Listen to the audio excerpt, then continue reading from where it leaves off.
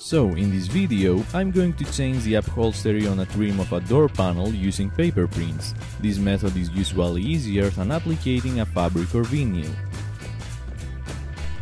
This can be a little tricky as we have to work the paper like if it was veneer and apply a clear coat to seal it and give it a smooth, durable surface. Before you proceed, be sure that the material is hard under the existing fabric. At this point, you need to get your prints done on a normal A4 paper, but only use laser printers, otherwise it's going to wash out immediately. You can put anything from newspapers to playing cards and skulls. I've removed my door panels and the trim, and you should also do so by looking for a guide for your specific model. Rip off the existing fabric. If there is rust or glue residue, wet sanding using 120 grit. Now we need some PVA wood glue diluted with water in a very runny solution.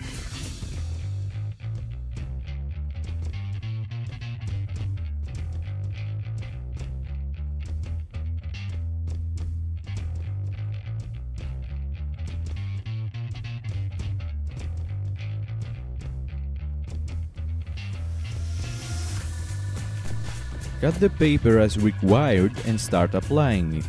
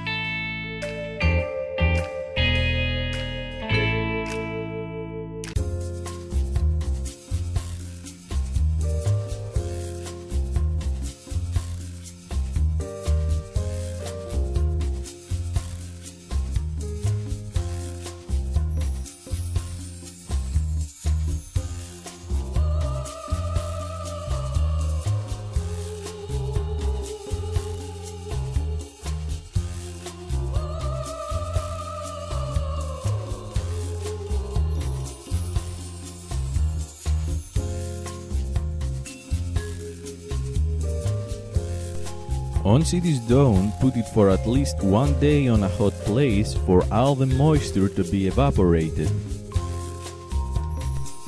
The next step is to seal and varnish the paper just like wooden veneer. You can apply a thin coat of nitrocellulose sanding sealer and varnish, or buy a rattle can clear coat. Either one will work. I decide to go the other way around and use PVA glue and water-based wood varnish. My clear coat consists approximately of 5 parts water, 3 parts glue, and just a pinch of varnish. It depends to the water content of the glue you start with.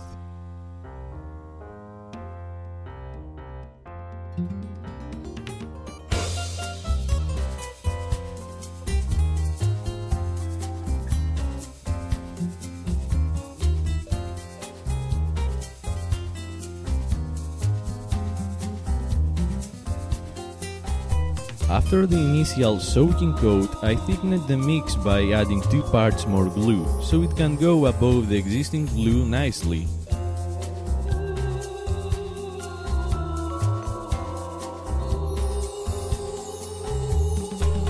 And a few coats later, the trim should look like this. Put it all together and you are done.